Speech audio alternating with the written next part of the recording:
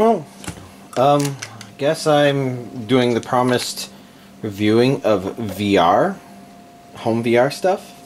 I think I said last year I might actually consider doing this, and now I'm doing a little more in-depth, and I know a lot more since then, which is good.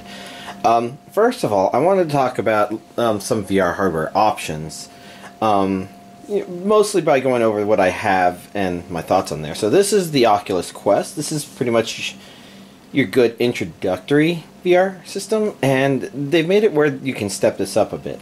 A lot of the stuff in here looks complicated, but I just have a lot of peripherals. Really, it mostly comes down to the controllers and the headset, and everything else is additional ways to, additional options, sound options, glasses options, charging options, etc. But the Quest is nice because it is very standalone. You could play it on its own with just everything I have in here, with less than what I have in here, but this gives you more sound options, charging options, etc. Even streaming options. This one, well, the way I don't know entirely how it works, but I know the head is actually able to track where it is in space pretty well. I'm not sure how it does, but it knows how high off the ground it is. It knows where in your room it is. It's actually pretty elaborate, because I've turned this on the other side of the room, and it knew that it had been set up over on this side before, and I could see it from inside the VR headset. So it's a very elaborate system. Usually the problem with this is it's underpowered compared to other VR systems, because it is standalone. It is basically running off of the Android hardware that is within the headset itself. But recently, Oculus has come out with a link cable, so you could link it up to your computer, get a full VR option. So, home VR is getting better. These are the controls. They're a little weird because you kind of think that the rings should go out like that, but they actually go in like this. These controls, well, pretty simple. Take a single AA battery. I've not had to change them yet, hence why this backup AA battery pack is still unopened. But it's very interesting. The controls know when buttons are pressed, but they also know when your fingers are on the buttons, so they can do that. And I've heard people talk about complete finger tracking, but you can kind of see you can't exactly hold them perfectly in all forms, so it's probably going to be limited to a certain degree, but it's pretty good. The few games I've used to play this, have worked pretty well. But my only complaint is that the lensing on the headset itself feels slightly flatter, I guess. You don't notice this while you're playing VR per se, but I've noticed it kind of more long-term, feeling like, something feels a little flatter than it really should. But usually that's just, it's not been that bad. The Quest is a pretty good introductory, and again, thanks to the link cable, you now have the ability to upgrade to something else. So that's an example of a VR system which is pretty much self-tracked. Next up is the one I usually spend most of my time on, which is the HTC Vive, which is older. This is, I think, the standard version in its previous generation. I think Vive and Valve both come up with second generation stuff. The controls, a little more bulky. It's a little less hand tracky. The trackpads can tell where on them your finger is, and you can press different directions. So it's got the ability to be repartitioned in different ways. It's got buttons on the side, triggers on the thing, menu-ish buttons here. It works out pretty well. It's kind of weird looking at it this way, but it works surprisingly well for all the things. I think mostly because home VR is evolving with this stuff, and this stuff is evolving with home VR.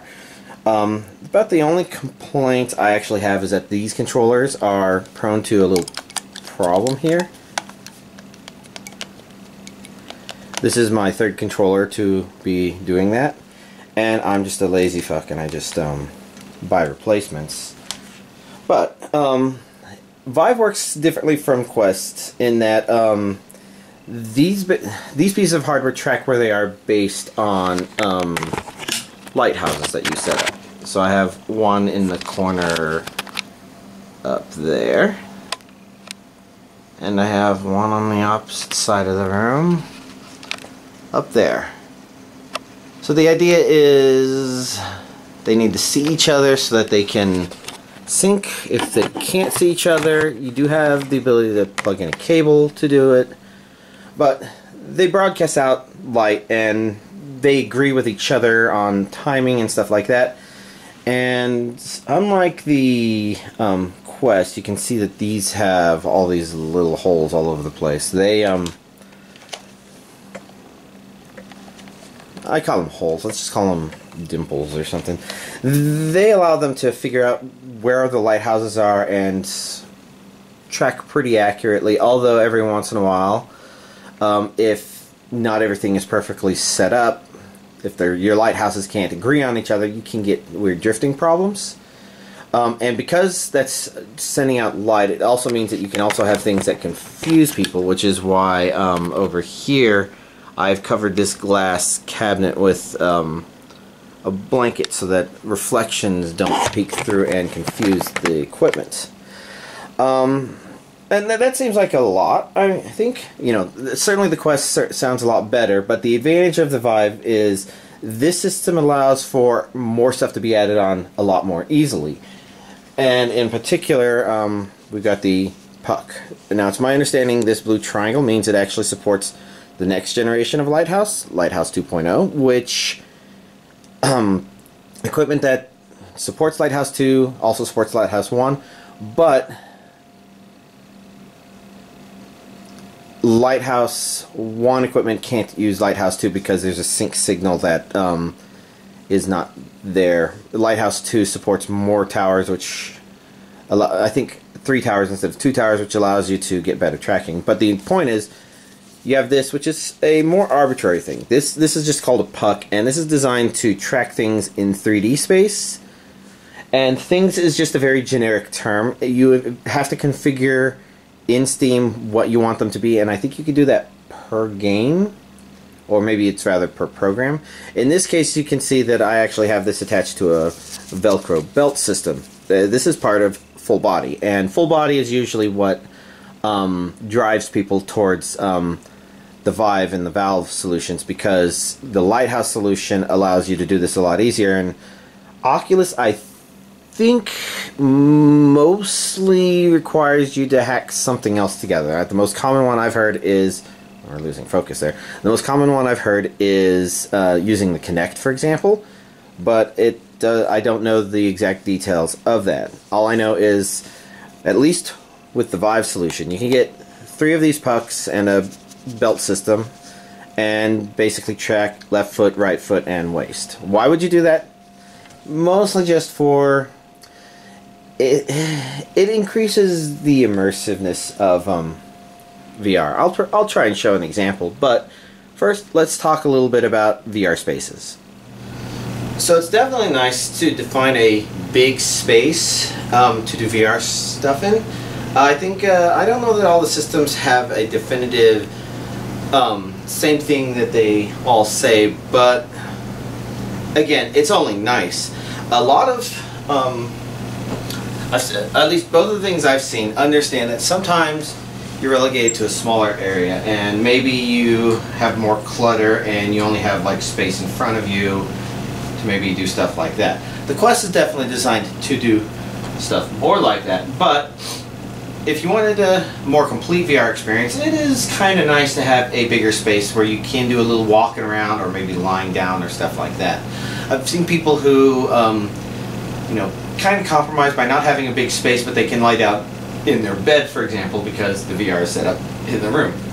For me, it's here in the living room, and because I keep it modular, I can keep this space. I can put chairs in here, take chairs out as I need, and for me, this is barely right there with the maximum, or not the maximum, the bigger play size you can find. Now, I'm a little more reckless because with VRChat I'm usually relaxing and not doing anything actiony. So I actually tend to keep a chair actually slightly within my play space. You know, technically you don't have to be in your play space as long as your VR equipment. Well, okay.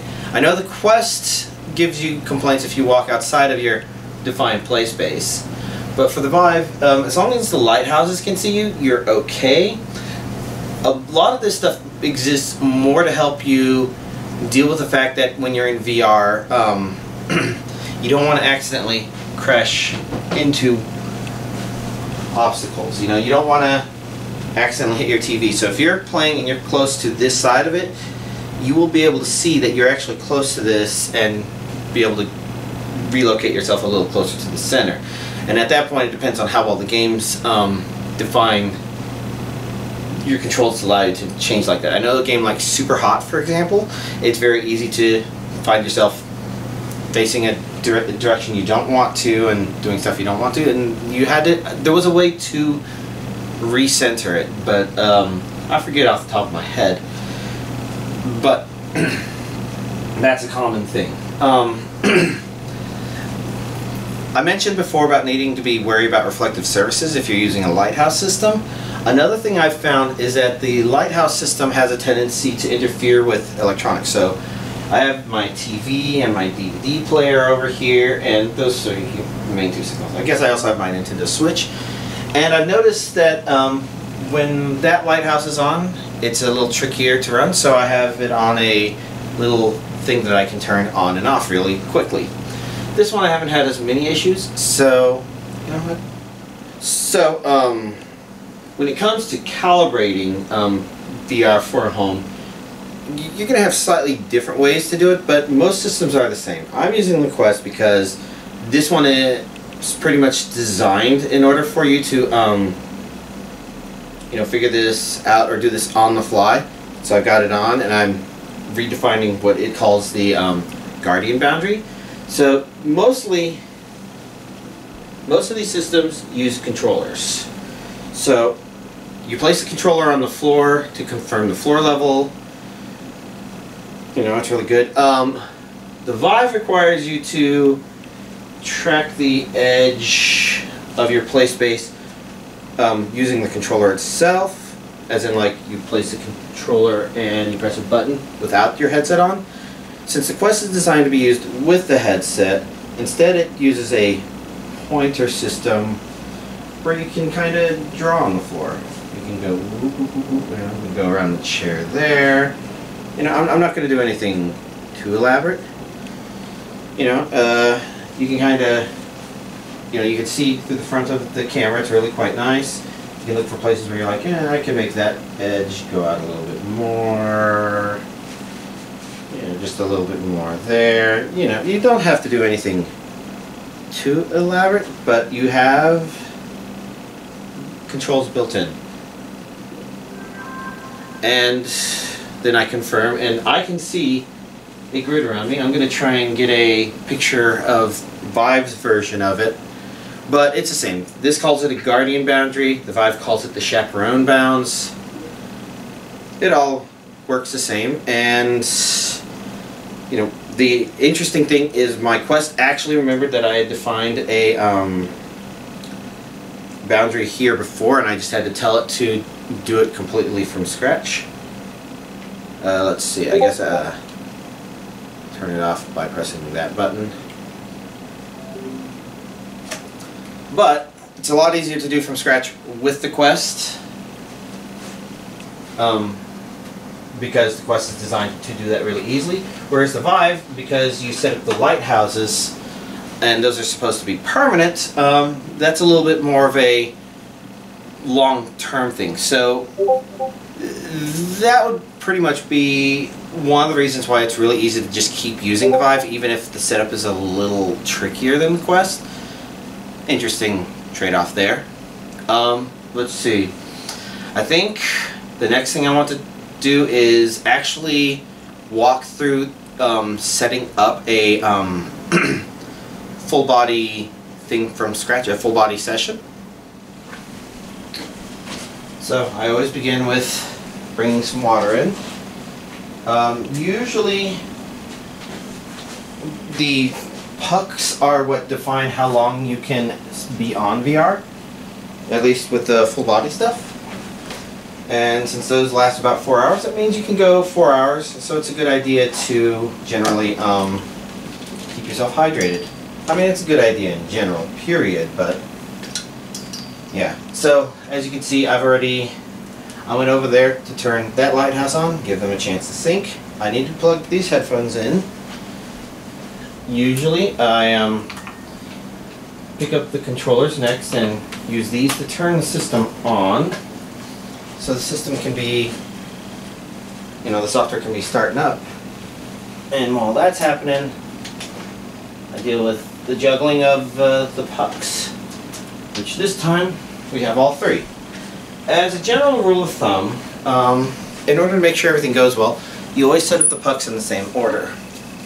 In this case, I've been setting them up left puck, or left foot. And as I do it, as I'm putting them on, I'm also turning them on. And then for the waist, this one I like to do underneath my suspenders. I did not quite get that turned on. You need to make sure you check the lights as you go. The idea behind putting them underneath the suspenders is they're not going to fall below the pants, they're not going to fall above them. They get stuck right here no matter what, which is pretty cool. And that's everything. So at this point, I have to deal with the long hair. So anybody, male, female, whatever, with long hair, you don't have to do anything too fancy, just get it pulled back when you put the headset on. Then you can get your headphones on. Since my headphones have a particularly long cable, I tuck that away in the pocket. And there we go. I'm completely started up. Alright, so this is, I guess this is the way Steam Home works by default. It looks really good from here inside the headset. I don't know if it looks anywhere near as well. This isn't the default home, but it is a slightly expanded version of the default home. You can see here, I can see my controllers. I can't see my waist trackers, but if I press the button, I can see my full body tracking down there. You have full access to a bunch of Steam stuff here, as well as the ability to go to the desktop, where, as you can see, I have OBS running, and yeah, I can see that I can see myself there. You have access to a lot of stuff. In front of you, right here, I think this is generally what this considers front. You have access to your Steam stuff. Recent apps is usually, what you're going to be interested in here. You can see it's talking about top games. If I move forward a bit, you should be able to see the chaperone bounds. Here in Steam VR, they are very straight liney. I think the Quest 1 generally tends to be a little more open. This kind of shows our default movement option, where you can see I can say I want to teleport over here. What I actually wanted to do was grab this little pyro here and, just make them bigger and uh-oh, I accidentally pressed a button. Oh, I did not know I could change its colors. Well, you learned something new. Throw them out there. Let's see. There's other random things you can do out here. I think it just decided to start playing the ambient noise. But, this is kind of your intro to VR. And this here would be the way to fire stuff up really quick. So I think there's a lot of games. Galgun VR is actually pretty fun. These are other things I fired up. Beat Saber is there, but I wanted to do some VRChat. In this case, I'm going to just introduce y'all to some of the concepts, I think. Now, I try to stand in the center here. Give it a chance to load up. It's going to load into my default home world, which is just the default VRChat world. And if I look down right now, you'll kind of see my avatar is just standing there. This is actually a unique feature of the full body experience, where you're in a calibration mode, where you have to press on Vive, you have to press both triggers. And now, as you can see, here I am, just standing around, being my avatar. Left controller moves, right controller turns. I guess that's one interesting thing. So in the Steam Home, you saw that I was using teleporting. You actually have something similar to that here in VRChat, where, as you can see there, I'm using this to walk around. So if I want to, I can say, yeah, I'll just teleport here. I don't really teleport. People see me walking around, see my voice coming from wherever my avatar is. But as you can see, its arms aren't moving. They're just locked in place. It's moving around, doing whatever it wants. If I go here, you can see I can make that mirror turn on. Mirrors are very important for making sure you're looking okay. Yeah, but, I guess it is letting me do some limited movement, but this is called the hollow port, and I generally turn that off. That does require some more adjustment on your part, because you have to get used to the ground sliding beneath your feet, but it's honestly not that hard. It's a bit of a trip initially, but it works out pretty well. Oh yeah, I was wondering what that thing in the mirror was, and that's my microphone signal. But I think you can hide on desktop. Comfort turning. So right now, my avatar turns in discrete chunks. I've generally liked that, kept it there, but if we turn it off, then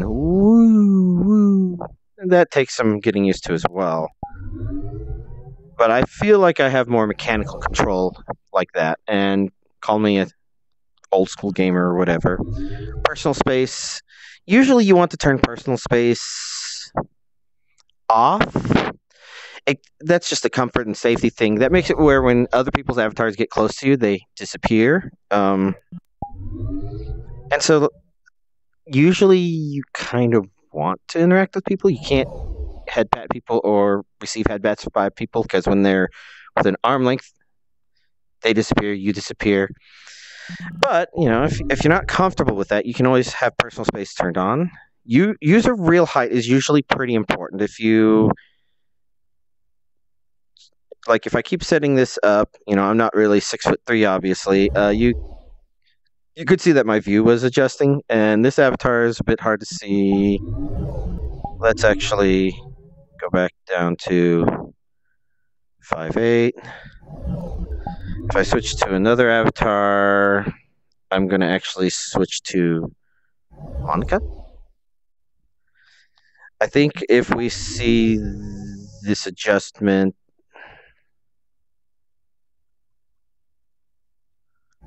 you'll see she's kind of kneeling, and if you go the other direction, if it's too short,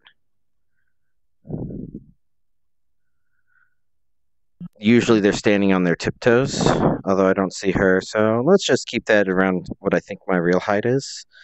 And you got a lot of other options here. World volume is usually not supposed to be down like that, but I think that's just where I happened to be last time I was on.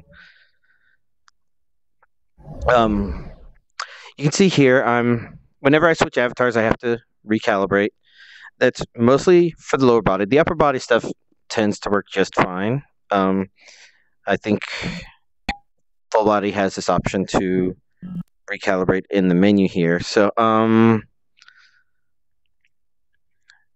nice thing about VRChat is, there's not a whole lot of need to do a whole lot of control stuff. And this is a good example of just VR control stuff in general. But, like I said, the main thing on the controller here is this is going to be your move Oh yeah, that one can do mouse wheel stuff. This one will be your turning. Hand gestures are kind of an interesting thing. Where on quests, you generally, like, if you want to do a thumbs up, you're going to do just a thumbs up sort of shape on the quest controller itself. I think the Rift may be similar. Whereas here on the Vive, you just press a direction and you got your V, your rock and roll, finger gun, finger point. You know, these reset buttons on the side are also the open hand. Although a lot of that stuff can be overridden, which I did with this avatar. I created this pinching hand shape as an example. And you got access to the menu. Oh, triggers will of course allow you to click on things. So I could select one of these avatars. These are just some simple avatars that they give you in your intro world, but you don't have to use those. But when I press the menu button, I can go to the menu here and I can go to avatars. These are stuff that have been favorited. There's only like 16 slots for those. You can see down there it mentions 16. And then here you can really just have as many things that you upload as you want. And of course they have these public default ones, whereas avatar worlds, well, that's usually how people get stuff. Now,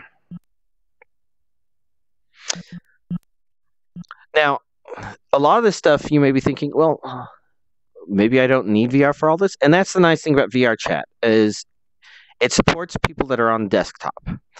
And if people have, performance issues, you can actually,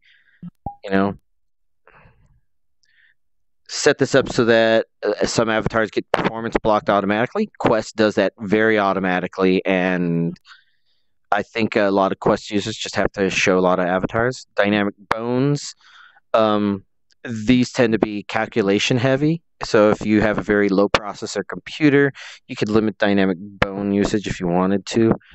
Dynamic bones is basically the thing making this hat bounce back and forth, or this dress wave.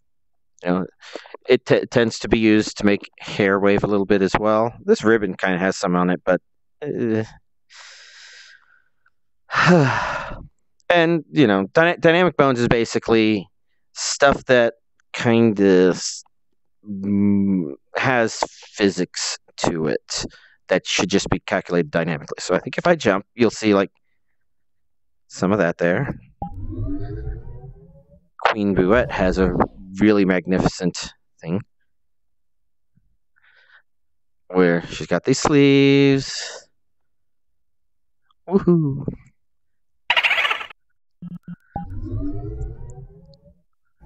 Lots of simple stuff. I know I'm flying through the controls real fast because I didn't expect to fire up VRChat, but it's easier to just show doing something, and it is pretty natural to point and do stuff. Let's see. What's an example of a world? Maybe we're going to go to the Room of the Rain. We're going to create an invite-only instance so that we don't get any unexpected visitors.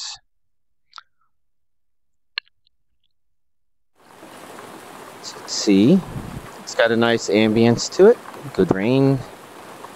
And a panel here, which as you can see, lights up. So if I ever wanted to turn the rain down, I could, or if I wanted to just make it a little quieter, I could.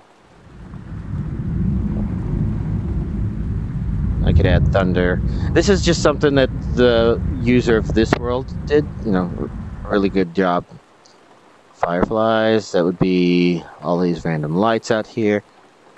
As you can see, it's pretty natural to point and click on things. Turn that off. Let's turn snow on. It's a weird effect.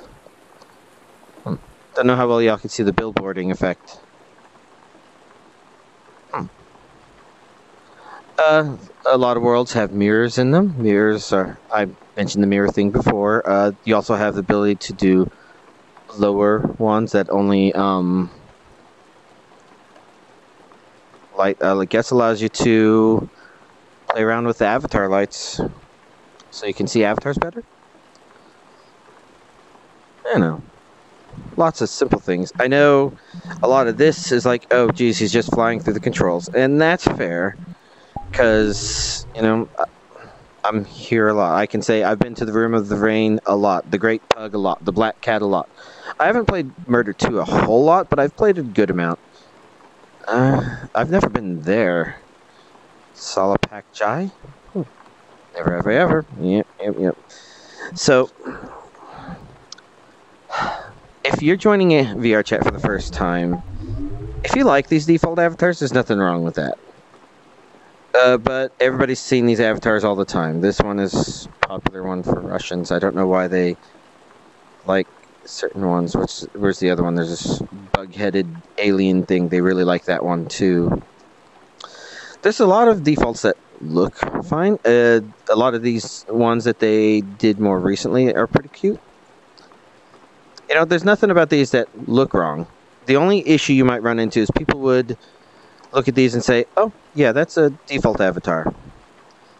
Which probably doesn't mean too much, because, well, usually if you're going to try and find more avatars, you're going to look for avatar worlds. I think they kind of have a thing here.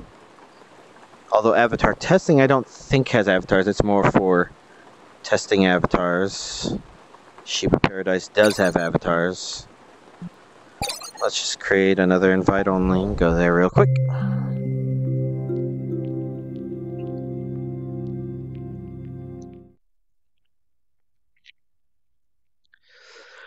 Yeah, let's point a little more forward.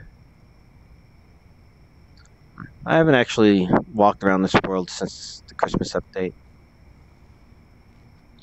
You know, this one has a big mirror. This one also has a thing that can be turned on there. These flashlights are kind of interesting. They allow you to see polygons, and it, of course, has a dark area where you can see, like, you can see what parts of your avatar what they look like in the dark. And as you can see, mine has glowing eyes. That was intentionally done. It was one of the cool features. If you're curious about the height of the avatar, this one looks like it's about... Oh, yeah, it's about 5'8". Same as me. You have some that are really small. Let's do this one. This one's 2'8". If you prefer metric, I think this one's metric. But unfortunately, I know my Imperial a little bit better. But yeah, let's really quickly go to an avatar world. You could either find them just searching around here. Yumi's avatar world has a lot of...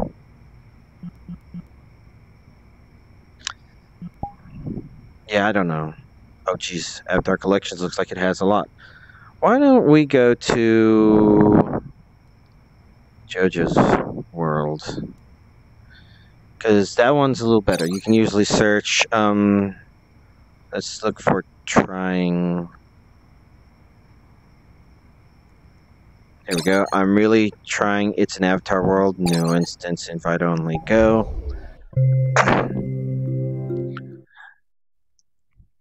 This one's kind of noteworthy because the person that uploaded it, when you know, she tends to wear avatars, shark avatars like that. But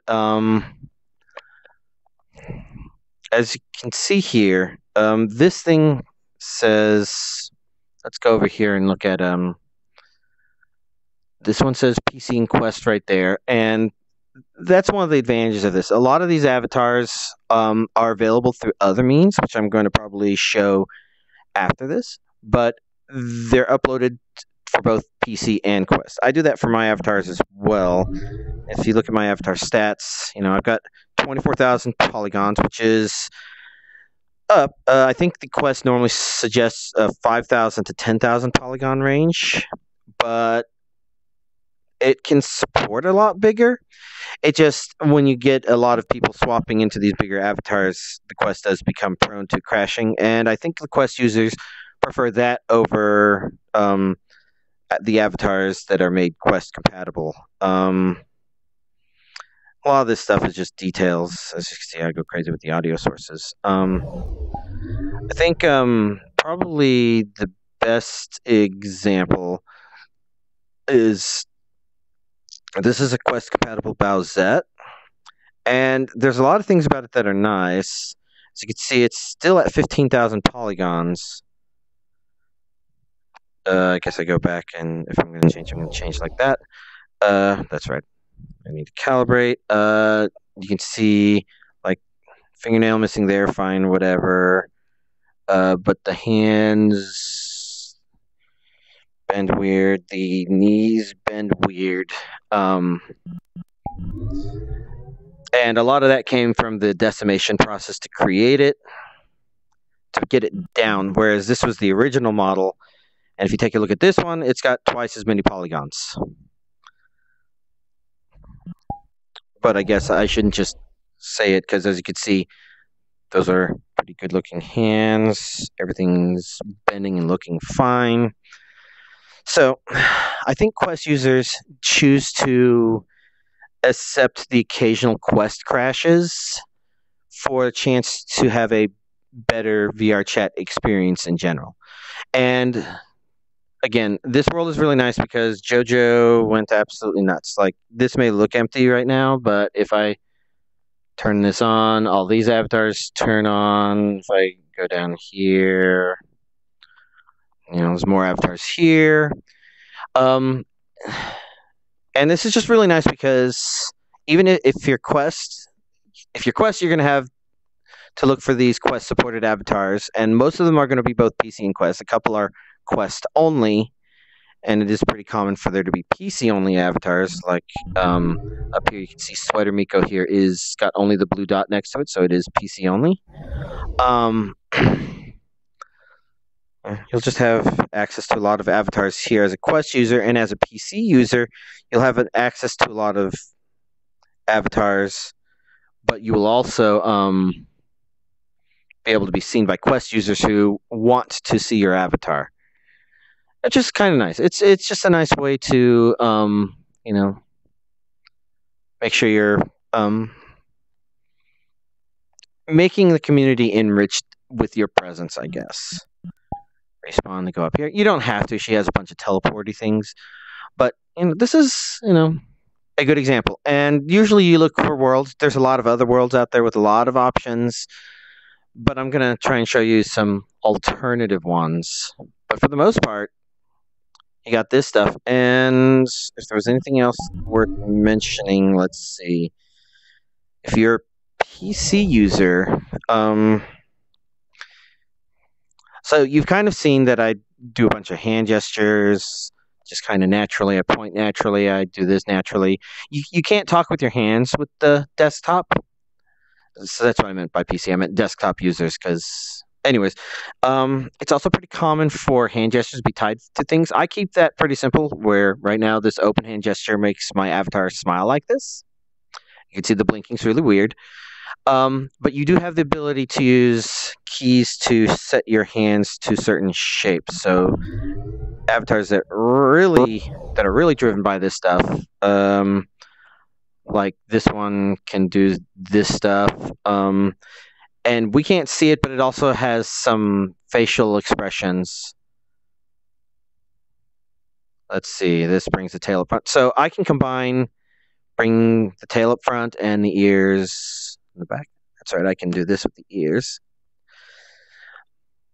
But you could also combine that with any face emotions and whatnot. And you can do that on desktop as well, thanks to Shift F1, with left shift controlling your left hand and right shift F stuff controlling the right. Pretty cool stuff. It means there's a lot of options. But other than that, basically, actually, let's not open that too much. Basically, other than that, other little controls. Everybody has access to these emojis. They're always the same. Your thumbs up, your splashing water. There we go. Emotes there's a bunch of default ones, but they can be overridden, and I like to override stuff. Death longer is common, I think. And I got a couple different versions of the audio for that. But yeah, usually, what do you do in VRChat? You probably begin by just going to random places, playing some random games. Like up here, we saw that Murder 2 was there. Murder 2 and Murder 3 are pretty fun. I bet if we search for Murder, maybe we can see Murder 3 as well. Unless I got taken down. We got Murder 2 and Murder 3. Murder 3... They're the same general idea. It's just Murder 3... I'm sorry, I'm looking over on the right side here because I was just wondering. Murder 1 disappeared a long time ago. I think when they uploaded Murder 2, Murder 1 went away. And I think the idea is Murder 1 was created when there wasn't Quest. So Murder 2 and Murder 3 support PC and Quest, which is great because it means there's cross-compatibility. But, this is an example of a little game. You can play that. There's, there's card games, there's slides. Usually you don't do a lot of this stuff. You can see some werewolf stuff. Cards Against Humanity is right there. Oh, Joking Hazard. That's right. I was having trouble reading that. Employed card game. There's fun games you can play. Usually you don't play VRChat with the expectations that the games themselves will be fun. Usually you're doing it to socialize and hang out, which means you'll start making friends, maybe existing people or other stuff. You'll friend people and go to social, usually, and see what are your friends up to. Oh, is that what they're doing? I'm going to go hang out with them. And then you locate your chair. I'm using the chaperone bounds to kind of figure out where I am, so then I can use the table and sit down. This is a very common pose to see me in. Full body people do tend to be a little more sitting down or laying down in VRChat, I think. Something about the experience makes it feel like, yeah, I'm really here, really sitting here. It's pretty cool. Lying down on the ground can actually be kind of pleasant because of this, especially when you're in worlds where there's just things to look at, I guess. But that's kind of the walkthrough of a lot of this stuff. I know I'm just doing a very quick dump. The camera option is something that is generally only going to be available to VR users. So if you're using desktop, you don't have that option. You can take a picture of yourself if you really want to.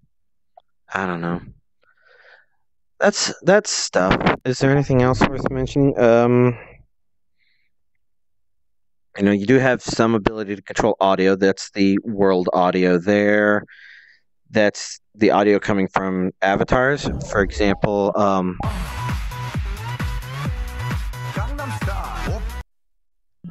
if you didn't want to hear people doing that, you could always turn avatars down. If you didn't want to hear people speaking, you could turn voices down, or you could select a person and mute them.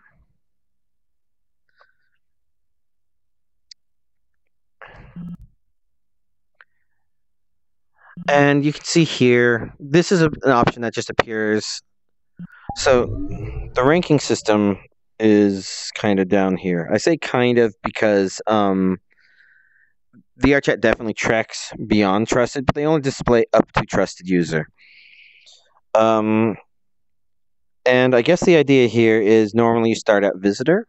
I do recommend, if you are going to do VRChat, set avatar feature shield settings.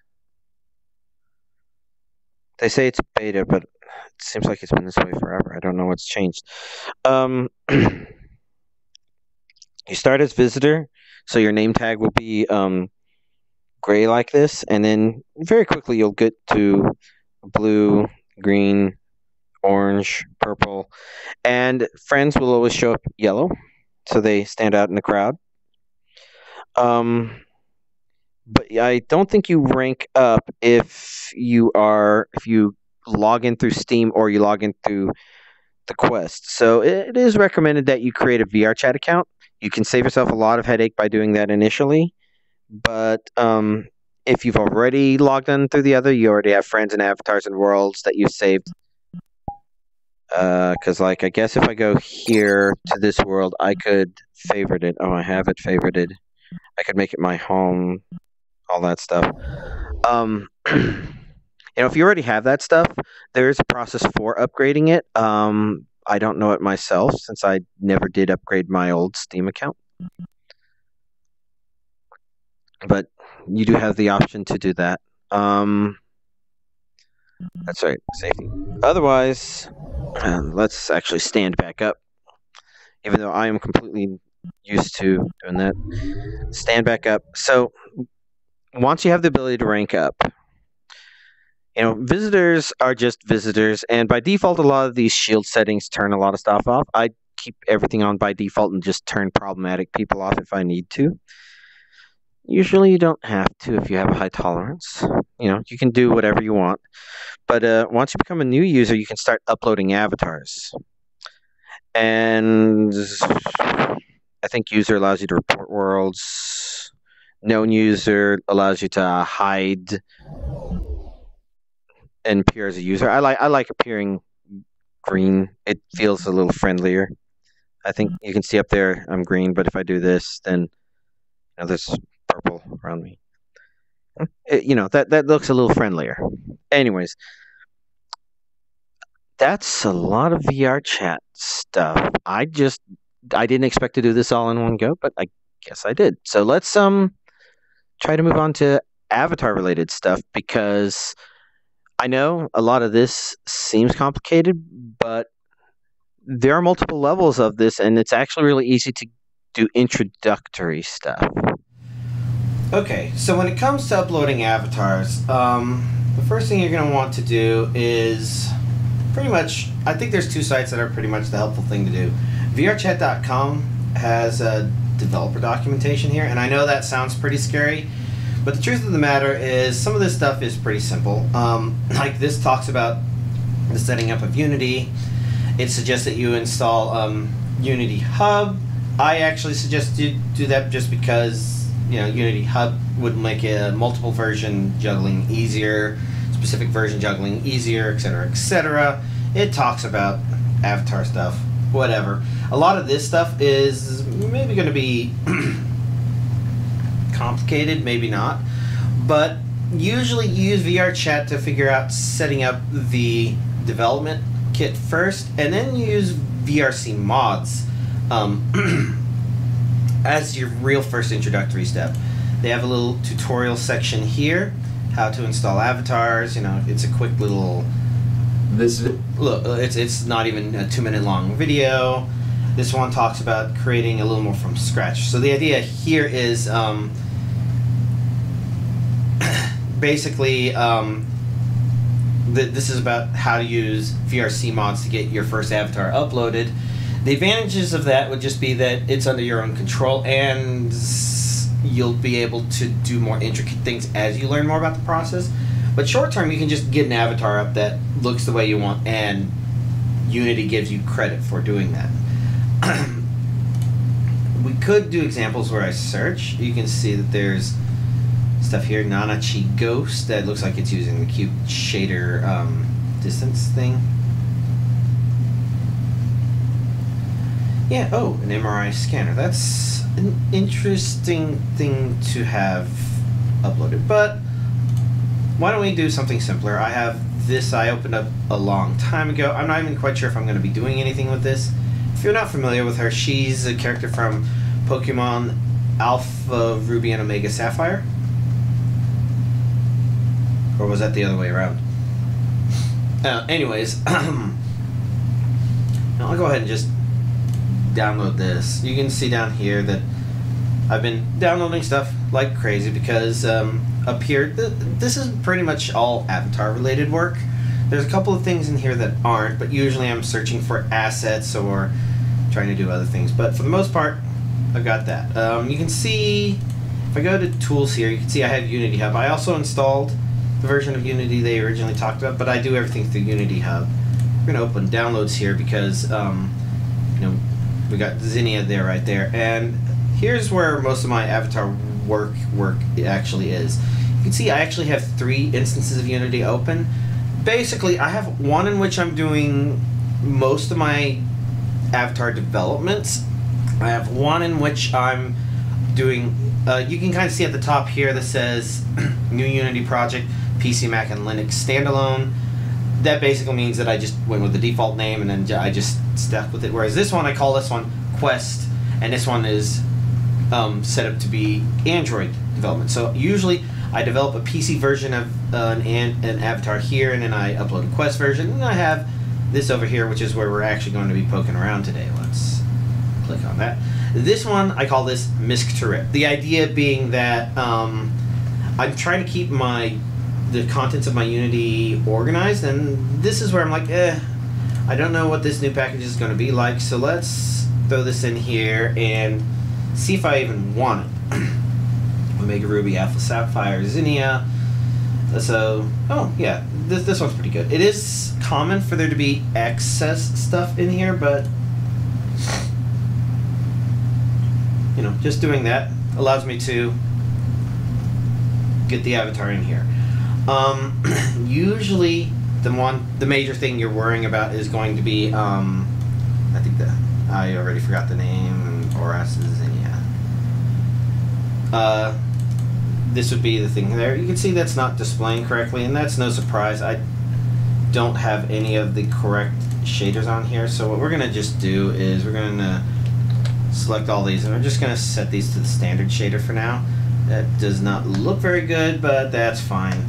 Actually, it probably wouldn't even look super great with the other thing. Well, maybe part of the reason it doesn't look good is because from the front, the cape is made of one line of polygons, and a lot of shaders won't show both sides. Where's that one?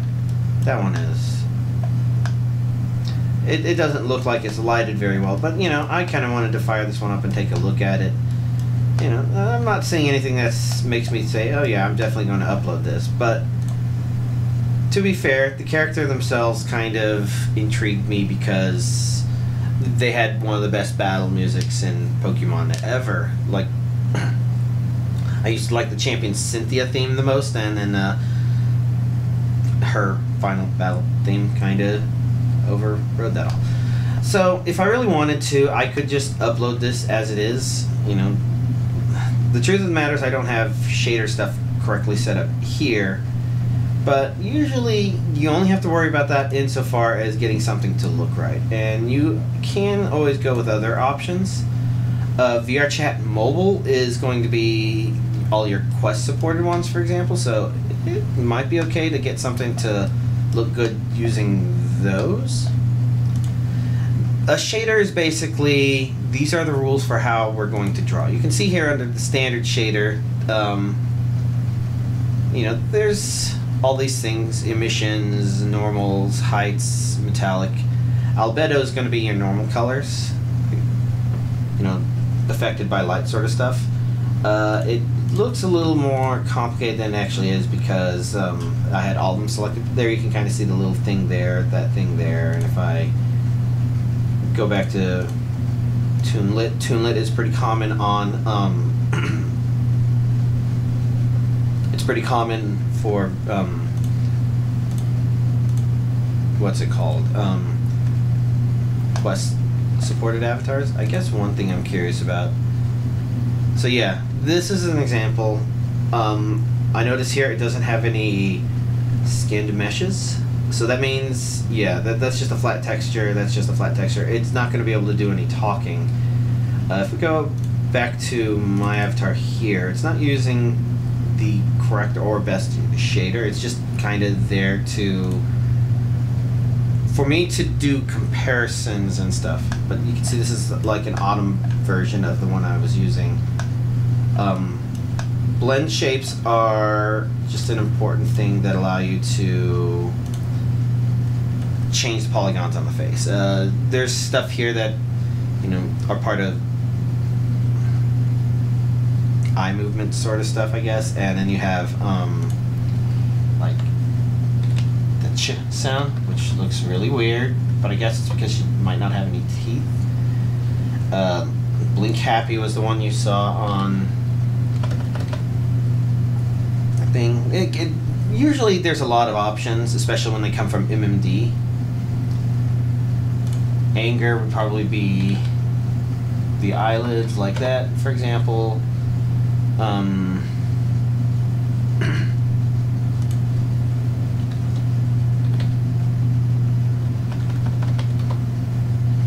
Yeah, usually if you got face related options, they're here. There can sometimes be a couple of other stuff in here, and this stuff is how the avatar does talking. And again, well, I thought the eye stuff might have been built in here, but I'm not sure. I haven't taken too close of a look to see where that information is stored, but the blinking is at least in here, I think, so that they can do blend meshing.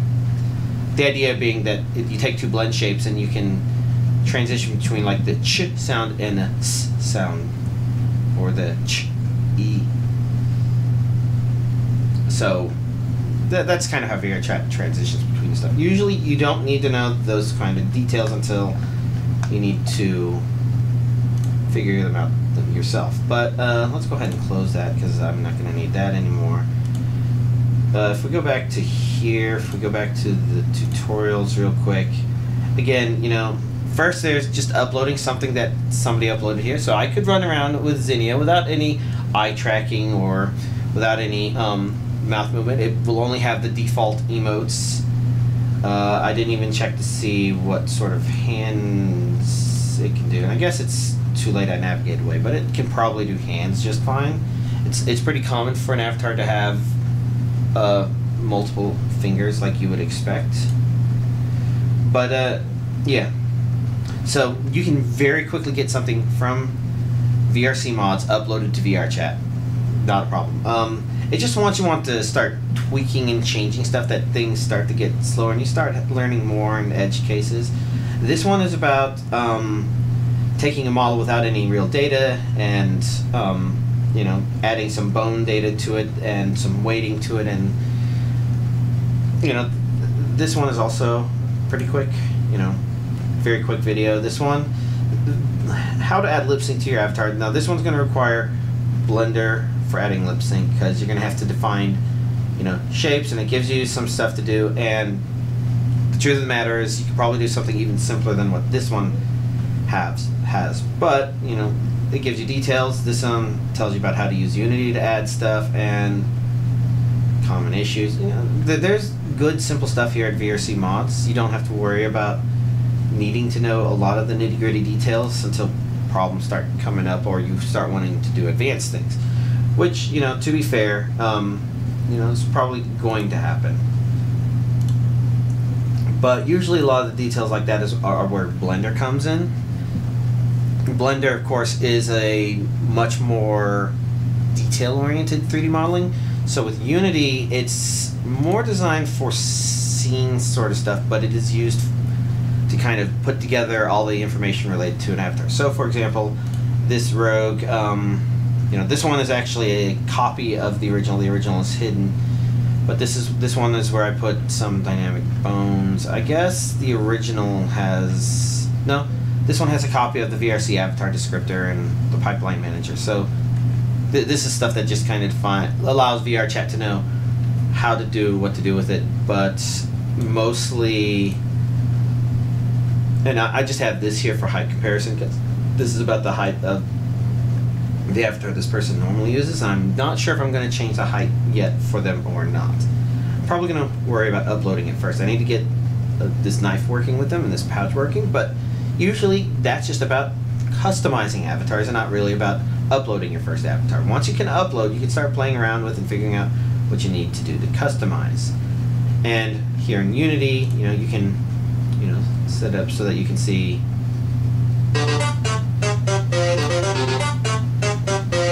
I've got this one set up. To play Megalovania because I created that animation. It's a pretty elaborate animation. It allows me to see how the avatar moves around with all that stuff, especially with the cape that I added. That cloak is not a natural part of the avatar. It's pretty easy for me to add stuff to it because of the way I've set stuff up. So if I just do that, then maybe change this one to snake dying, then I can go to that controller and instead test out animator animation. Instead, let's test out what it would look like with that animation.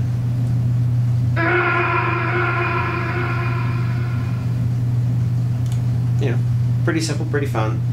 A lot of that is just preparatory stuff I've done where I've saved the audio object as its own standalone thing with appropriate name. I know where to put it.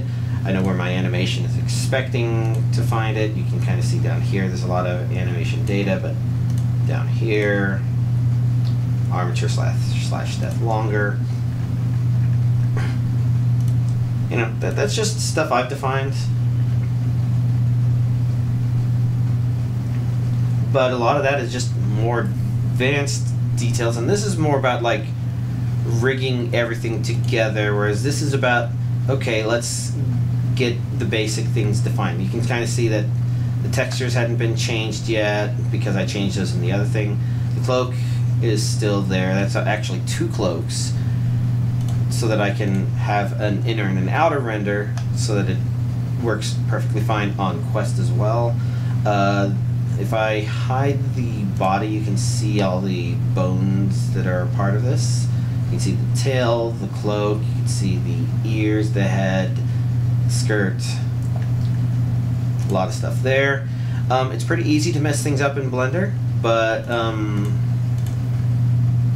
fortunately there are good resources out there, good videos and good things. So for example, the Cat's Blender plugin is a pretty oops, wrong directory. Pretty important. So if we go to Suisei and do that, we can bring her in, do fix model. It's going to change the rendering mode for me, so it looks fine, but it's also cleaning up some of the textures, so that looks pretty good. This isn't quite ready to go because there's no viz memes, there's no eye tracking. I'd have to define that. Usually you have to do some bone restructuring in order to support dynamic bones pretty well. So for example, this hair here, if I expand this over here, and let's shrink that down a little bit. You can see all the skirt bones come from the hips here, and it's really advantageous to put all of them into one thing. So you do a lot of bone repairing and stuff. Wow, Jesus. There's a lot of stuff in here.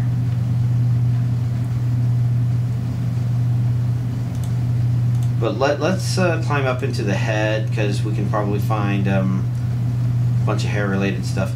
White chocolate. Jeez, I've never really fired this one up before. There's some interesting options here. But there would be some restructuring of bones I would do. For optimization, atlasing would be nice. I've never really gotten it to work too well, and I haven't really run into problems with not using it. Oh, look at all those random ass bones in the air. Those are probably what need to be fixed. Look, there's one little shit over there.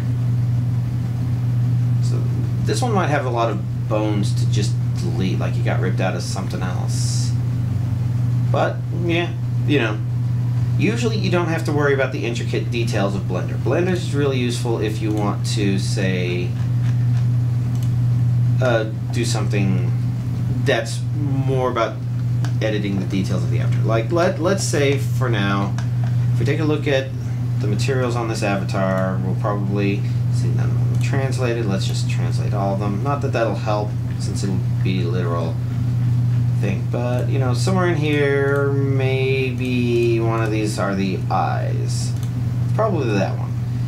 I guess the best way to find out would be to go to edit mode and then the select. Yeah. So those are the eyes. So sometimes the eyes are part of a giant mesh for the avatar, and maybe you separate them out. I think the one I had before is actually a really good example of that, where the eyes, you can see the eyes are already a different color. The original one was actually red-eyed, and in here they're blue. What I've done is I actually separated the eyes into their own texture. I re-UV mapped it. I guess that's not showing it very well, so if I do a select, you can kind of see that the two eyes are kind of overlapping on there. One of them had to be flipped upside down in order to keep the coloring right, which is fine, you know, that's just what you do. But UV editing, UV editing allowed me to not only assign these, the eyes to, let's do that, the eyes to this texture I created, but then I, positioned the textures correctly on the thing. That allows me to actually make the eyes have different properties from the rest of the body. In particular, I can make them glow in the dark. So, you might use Blender to do something like that. The cloak, in order to make sure that the cloak is attached to the arms and moves with the arms, I need to do that from within Blender. But if you're just doing something simple like putting a knife in a hand, you can do that from Unity. So, yeah, you don't necessarily need Blender. Blender's helpful when you start getting into little details. Everything else here is more for asset creation. So, like in here, I've got, GIMP is just an editor, a graphics editor. Here is where I've created I think I took this and I'm like, it doesn't look quite right on the little pouch, but when I, smooth it out so it's kind of got the right kind of colors, but it looks weird, then that would be the texture for this pouch. I just created something simple there. Whereas I also have a bunch of manga that another avatar throws out. This was recoloring the avatar, and I might have to do a little more tweaking because I haven't seen what it looks like in VRChat yet. There's the eye, the cloak. I've created an inner and an outer color, and this is massaging in preparation of assets. This would be simple textural graphical ones. Audacity is really good for editing down and making sure you got the right sort of thing. So like, I was able to amplify this one so that it's just the right volume, and I could go more. I edited out beginning and ending pauses. So I've got a nice clean sound. I could make it OGG or MP3, Unity supports whatever. I think though it better supports the looping of OGGs than MP3s, but that's an aside. But as you can see,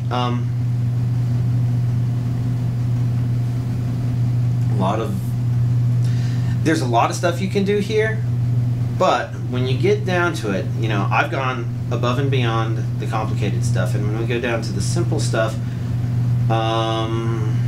actually none of the ones here are going to be simple because Shaggy's simple. Yeah, whatever.